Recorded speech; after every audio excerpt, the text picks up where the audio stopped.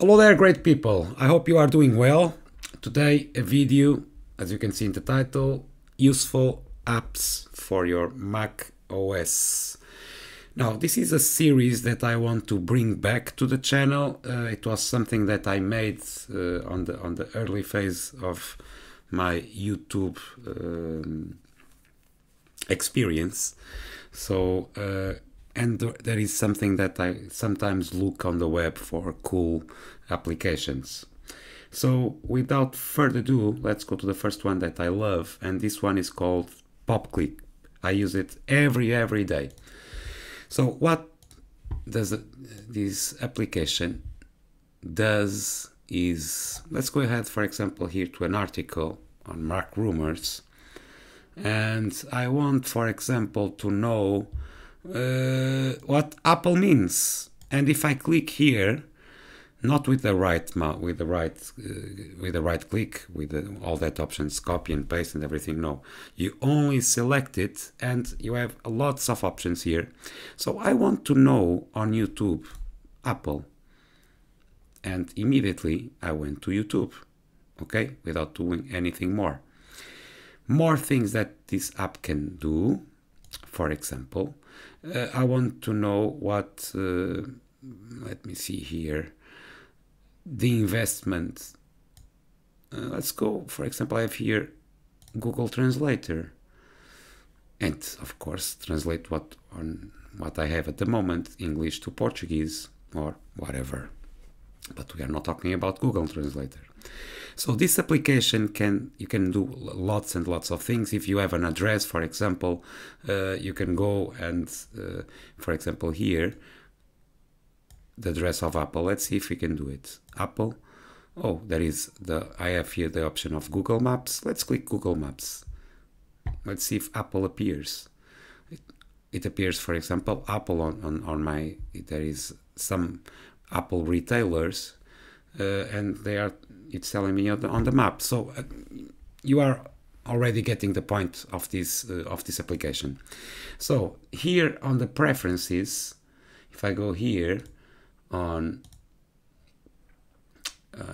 here, yeah, okay, there are lots and lots of actions I have selected, and they appear when the text, they don't appear all at the same time. You have here 1, 2, 3, 4, 5, about 15, but you can add more.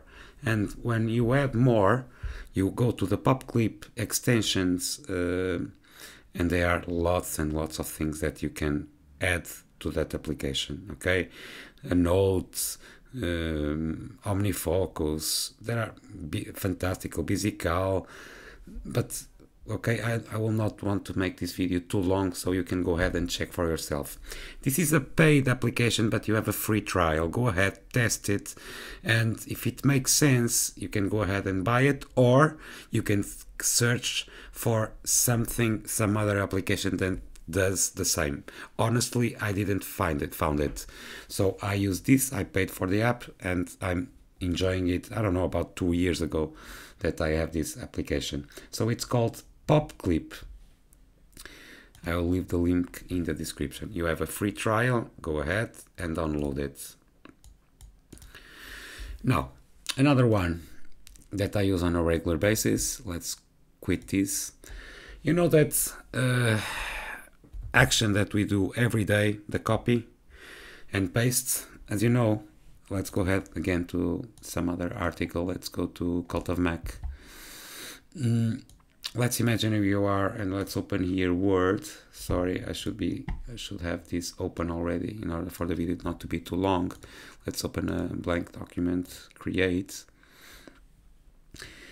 and you are, with the article open. Let's put, for example, iPhone X. I want to copy this. Okay, I want to copy iPhone X cases. Okay, copy. This is only, as you can see, on my Popquick without hitting the right mouse button. I want also to copy, for example, the service mean that users logs. Okay, I want to copy, and I want to copy all this. Why not? Okay, that's enough. Now, I copy all that I want. Let's imagine you have several web pages open and you can copy. As you know, Apple only lets you copy once at a time. So you copy, paste, copy and paste, copy and paste. And I don't like that. So that's why I have here an application that is called ClipMenu. And I have copied everything. So the first one, let's click here. I want to copy here. The first one was what? iPhone X. Okay, there it is. What was the second one? Okay, the iPhone X cases. There it is. The third, smart lock, the context, the paragraph, sorry, and the fourth was another one.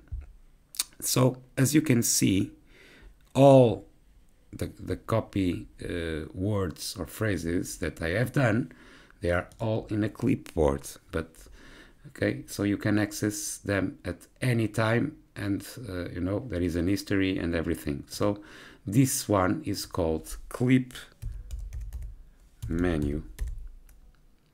macOS. Let's see here, a clipboard manager. And this one, guys, it's free. So a freebie on this video, ClipMenu. I'll leave also the link in the description. Now, to finalize, I'll go to as you can see, I don't have anything here on my desktop. So if I want to unmount or mount a disk, okay, an SD card, I can go to the Finder, okay, or I have here the disks, okay. By default, when you install macOS, you know, there are disks here, the mounted disks, including your own hard drive or SSD. I have taken that off, of course. They are here. This is also a tip: if you don't want a messy desktop, you can uncheck that and you have a clean desktop. So just a tip. The application that I want to show you is called Semulov. So let me check here. Yeah, the name is Semulov. I will leave the link in the description. It's an application that is running on your menu bar, and all of your drives are here, including the number of the drives that are mounted, and also the number.